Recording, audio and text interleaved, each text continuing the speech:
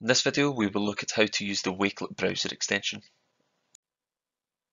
To install the Wakelet browser extension, go to wakelet.com/extensions and select your internet browser from the list on screen.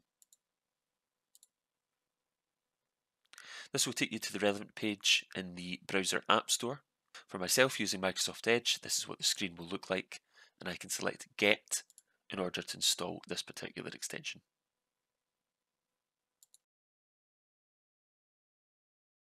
Within Microsoft Edge, to turn the extension on, I need to enter my settings. So I can select the three-dot menu at the top of the screen, select Extensions, select Manage Extension, and then turn on the Wakelet browser extension. You're then provided the option to enable the Wakelet New tab every time you open a new tab within your browser, or you can choose to keep your current settings. With the browser extension enabled, it can be selected on any web page you wish to save for later use.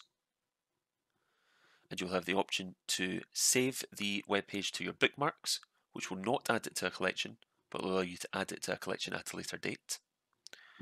You can save it directly to a particular collection that you wish to add the web page to, or you can save it to the bookmarks for a particular space.